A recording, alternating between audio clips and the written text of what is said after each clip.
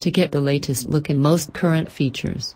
The modifications likely will carry Renegade to its next full redesign, probably around model year 2020 or 21. Key dimensions won't change for 18. Neither will the body's overall shape.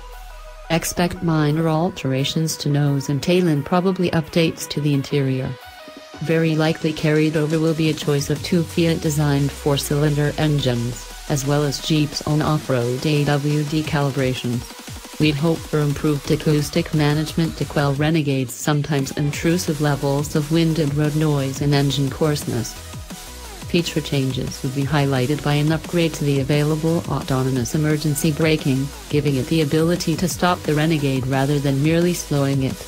Jeep might also get generous and make such basic amenities as air conditioning standard on the least expensive Renegade model.